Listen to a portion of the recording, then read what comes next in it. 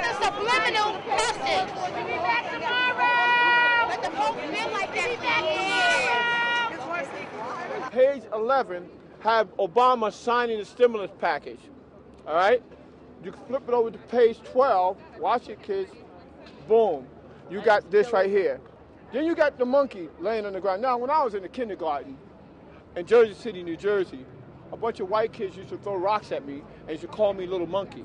This was in the 60s. You know, my mom had told me they call black men monkeys.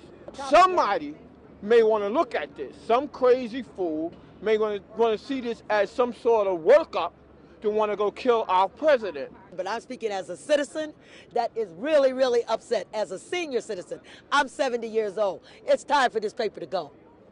This is sending the wrong kind of message to the youth, and we got to take to the streets and let our youth know that this is not going to be tolerated. With all the shootings that we have had, to absolutely do a cartoon like that, a newspaper editor should have vetted it. They didn't.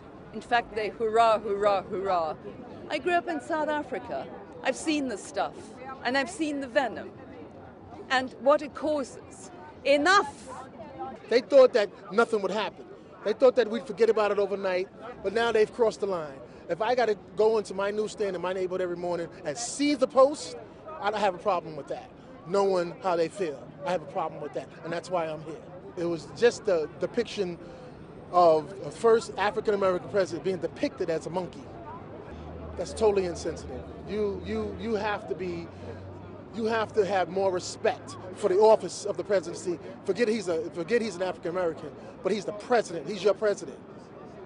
You have to be more sensitive than that.